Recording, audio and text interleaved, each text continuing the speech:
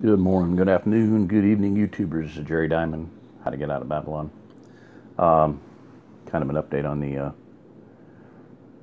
dog and pony show. Instead of a guard dog, I'll have a guard donkey, a dard gunky. So don't know what's happening, so it's on hold. Kind of the original deal was that we agreed on that night. They would invoice me and I'd give them $300. But somebody else stepped into the picture with the offer of cash, and he's waiting for an answer, waiting for clarification. Okay.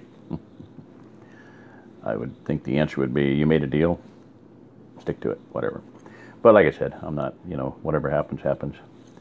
I got the reason last night I read really briefly in the bedroom there, because I finally started weed whacking. I got the two weed whackers, all beefed up and fixed up and running good. That I had borrowed, Bill's. I've been using Bill's to do Bill's place, So, but I've been using that kind of. I liked it. It's lighter than mine. Works exactly the same way. So if I grab one of them, I don't have a problem, doing things backwards or upside down or anything. So some of them go clockwise, some of them go counterclockwise. These both go the same way. Anyway, and on that subject, as long as I'm on it, Echo 225s. That's like to me, the best weed whacker out there. As far as a basic, relatively inexpensive and yet commercial grade weed whacker. I think it's the SRM 225. Mine is a Shindawa. It's really old, and I don't think they can make it anymore. I don't know if Shindawa's in existence anymore, but I had the Amish work it over, and they both sat all winter, so I mixed the fuel up and put a little bit of fuel in them and shook it up really, really good, and then dumped them out and blah blah blah. Anyway, the Shindawa started first pull without even choking it or pumping the fuel bubble. Wow, awesome.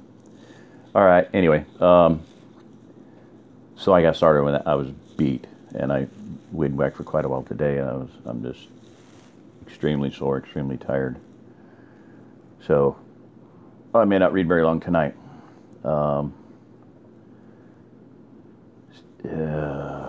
Updates on relocation is not even going to do it. I really don't know what's going on. Not anything good that I've heard of, so no news is good news.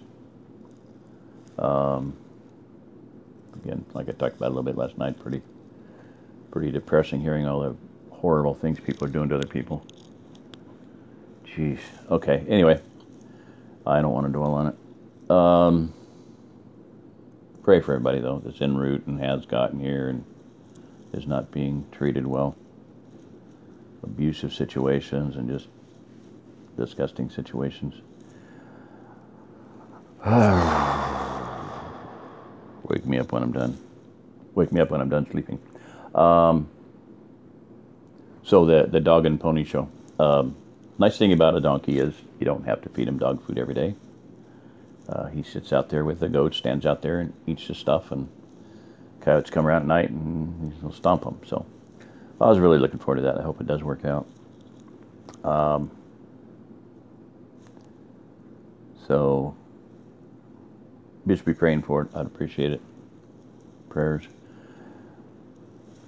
You said, waiting for clarification. I'm not going to go into all the other little details, but, the past is past, and I've forgiven them. And if they before on things that got broken and destroyed, and if this doesn't go through, then, forgive them and go on, try to find something else. I do want to have animals, especially sheep, hair sheep. I love them. They're great. All right, that's about it. 4 minutes, enough to say I'm awake, I'm here, I'm alive, I'm kicking, I'm going to read. So, all right, this is Jerry Diamond. If y'all listen to this, y'all are the remnant. Yeah, so, could be a lot of people with a lot of needs here before long. So if you can get here, single, married, single man, single male, single women, single female, whatever, married, family's awesome. You know, that big boon. Get your kids here too, you know. You can't save the world. You must save the children, for they are the root stock of the next generation. And we need to pitch in and work with each other, help each other. So, all right. Good night.